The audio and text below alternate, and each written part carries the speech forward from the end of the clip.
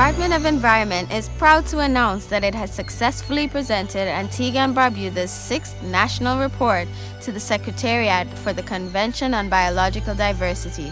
As a signatory to the Convention on Biological Diversity, Antigua and Barbuda is required to submit national reports on our progress in the implementation of the objectives within the Convention. The most recent report outlines our progress in meeting the set national biodiversity targets, which are based on the global Aichi Targets. These are a set of 20 global targets under the Strategic Plan for Biodiversity 2011 to 2020. The 6th National Report shows that we are making excellent headway in achieving these targets, with 19 of 20 targets on track to be achieved by our set deadline. These targets have been grouped into 5 main categories. Let's have a look. Category 1. Address the underlying causes of biodiversity loss and normalize biodiversity in government and society. Biodiversity, which is the diversity of life on Earth, is essential to the healthy functioning of our local ecosystems. A healthy ecosystem provides us with clean air, fresh water, food, resources, and medicine.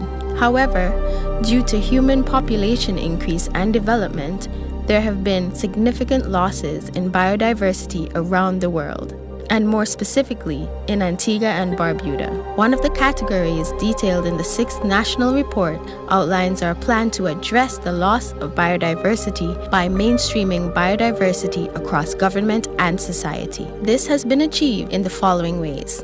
1. By collaborating on biodiversity projects with government agencies, community groups, NGOs, and churches, such as the Development and Control Authority, Environmental Awareness Group, the Freetown Community Group, and the Precision Center. 2.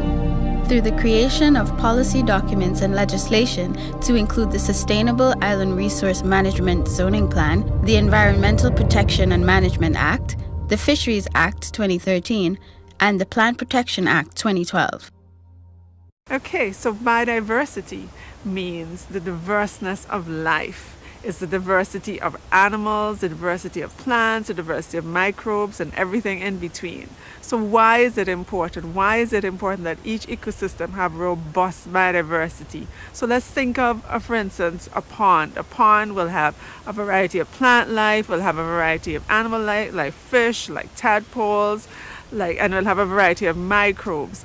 And all of these working together will create an ecosystem that's delicately balanced, that provides services for us. Mangroves and our coral reefs are especially important for small island developing states because we depend on them to protect us from storm surge, which we get with every storm, whether it hits the countries directly or not.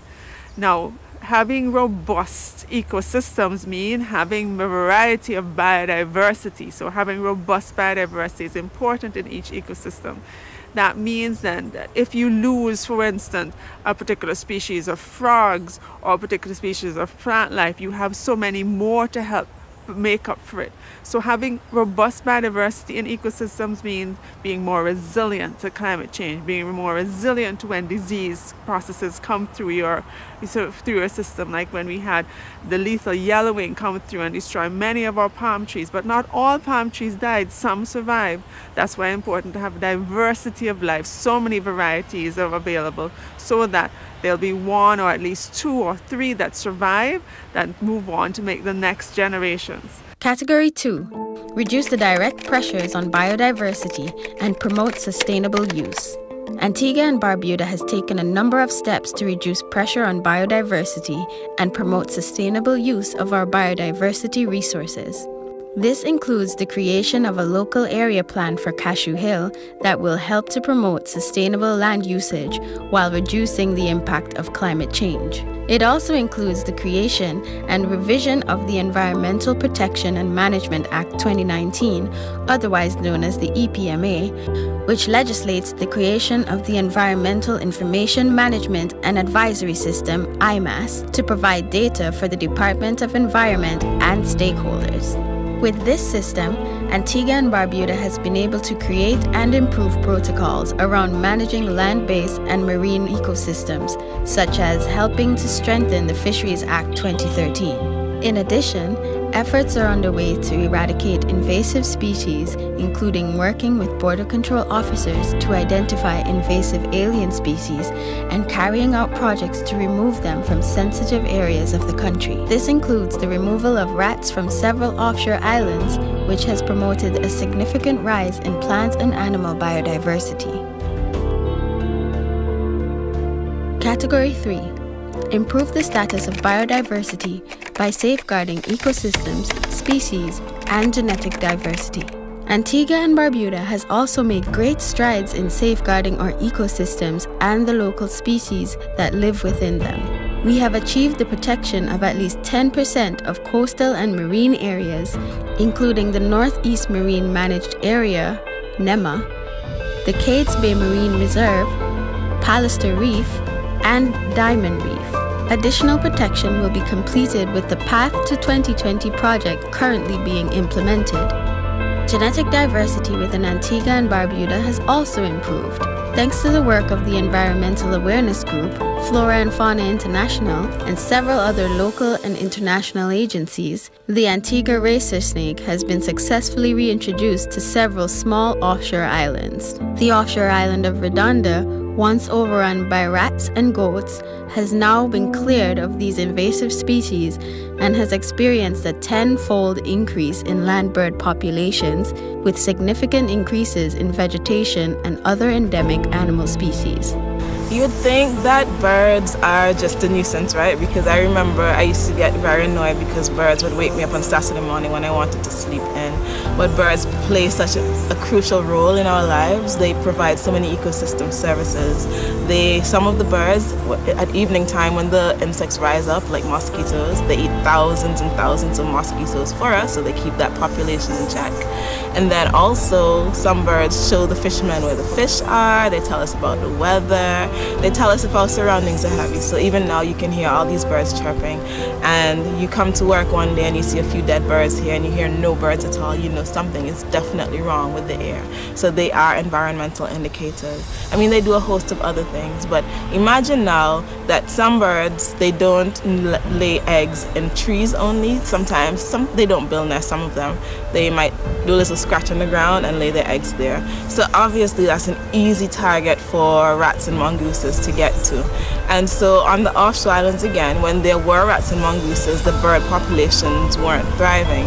So when we did remove the rats and the mongooses, the populations increased dramatically. In some cases we saw 200% increases. We saw 500% increases in bird populations. We saw birds that we hadn't recorded before, and all of this was after removing rats and mongooses from the offshore islands. Meanwhile, the research unit and cotton station has helped to preserve sea island cotton and also cultivates a number of other plant species through sustainably managed farms. The Department of Environment, Forestry Division, and the Ministry of Agriculture collect seedlings for propagation, while private entities such as Antigua and Barbuda Horticultural Society, Green Gold Tropical Gardens, and Themba Biofuels have been preserving species of plants and even algae for propagation and further use.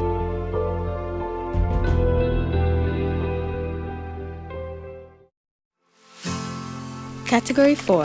Enhance the benefits from biodiversity and ecosystem services. A critical aspect of biodiversity is providing everyone with the ability to benefit from biodiversity and ecosystem services. This has been done through the development of a number of plans, such as the National Adaptation Strategy addressing climate change in the water sector, the National Integrated Water Resource Policy Statement, and the National Adaptation Strategy and Action Plan for Antigua and Barbuda. Antigua and Barbuda has also declared NEMA and Cades Bay Marine Reserve as protected areas. Category 5. Enhance implementation through participatory planning, knowledge management, and capacity building. Antigua and Barbuda has embarked on several initiatives to ensure that the knowledge and skills gained are passed on to the wider public through knowledge management and capacity building activities. These include having dialogue with the community stakeholders and the creation of a Fishers Association. The Department of Environment has also created the Environmental Information Management and Advisory System, IMAS, to help share and distribute knowledge among stakeholders and the public. Part 10 of the Environmental Protection and Management Act mandates the Department of Environment to manage our environmental data in a systematic manner. To that end, we have created what is known as the Environmental Information Management and Advisory System. So this is our national environmental GIS database. It stores data on several areas, for example, ecosystems.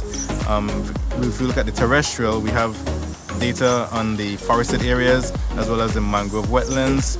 We also store data for marine ecosystems, data such as the coral reef and the seagrass assemblages.